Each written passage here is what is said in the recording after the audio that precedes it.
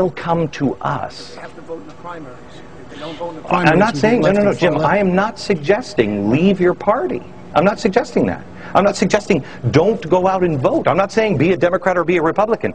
You change yourself, and out of that group will come people. We need good people with values, not politicians. We need good people with values. You got a block here of 2-3 million people. Somebody's coming out of there. And it might be a Democrat, it might be a Republican. They might be all Republicans, all Democrats. It doesn't matter. Are they good people? Then we're together. We have to change who we are. Does that make sense, Dave? I think that what we've done is we've abdicated our responsibility as neighbors to the federal government, to even state agencies, and we've outsourced everything to Washington. And it's time to take it home and just take care of each other again. I mean, I know this sounds bad, and here's a clip that'll be run forever on, calling me violent, but when did "get off my land" lose its meaning? When did "get off my land," when did we stop saying that? Get off my land. It's my land. I don't want you here. I don't want you here. This is my land. And the neighbor is coming next and saying, yeah, damn right. I don't necessarily agree with him on a lot of stuff, but that's his land and this is my land. That's what we need to get back. Not in a violent way, just in a, what the hell are you even doing here?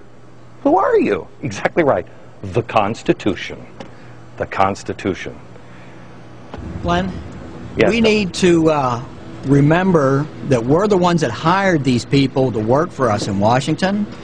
So we've got to fundamentally change how we go about hiring these people. And one of the things we have to do is realize that the first thing we do is we're teaching them to be crack addicts before they ever get elected, because they have no limits on what they can spend in order to get the job. So the first thing I think we need to do is put limits of maybe $1 per voter that they can spend on their election, and it balances the field. Here's a limit. Term limits. Yeah, you got that right. Term limits. Absolutely. It's good enough for the president. It's not good enough for them. Term limits is the limit that we need to find. Absolutely, but we've got to get the people. We've got a lot of brilliant people out there. They have great ideas that don't have enough of the right friends, and to make the playing field to where they can get their voice heard, and maybe we can hire better employees through that process. I will tell you this. I have been kind of the fish out of water my whole career. I've been the guy who was on the air on talk radio that was funny, and everybody's like, well, you gotta, and I talked about different things in spirituality. No, you gotta talk about politics, and I did my thing.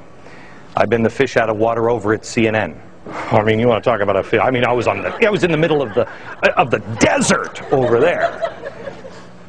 Here I'm a fish out of water too, because I don't really talk. I don't care about the parties, and people don't understand that in America. They just don't understand that. It's good to be a fish out of water. You don't have to necessarily have friends. Don't do yourself a favor. Don't make as many enemies as I have made myself. But you don't necessarily have to have a lot of friends. And let me rephrase that. Don't ever lose your soul for a favor. When you go down, I was doing an interview today with somebody, and they said, what Aaron is saying, wrap it up. I'll be back with the rest of that story. It's a good one. Hang on just a second.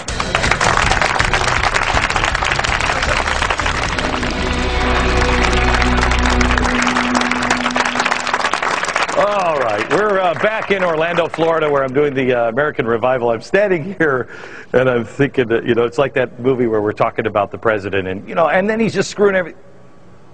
He's behind me, isn't he?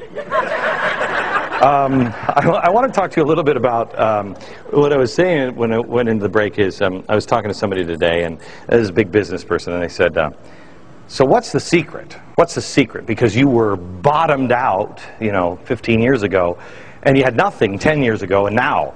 And I said, the secret is not caring.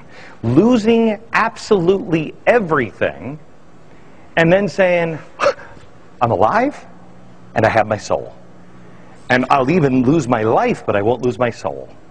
That's where we have to be. And we have to, the secret is getting there before we bottom out.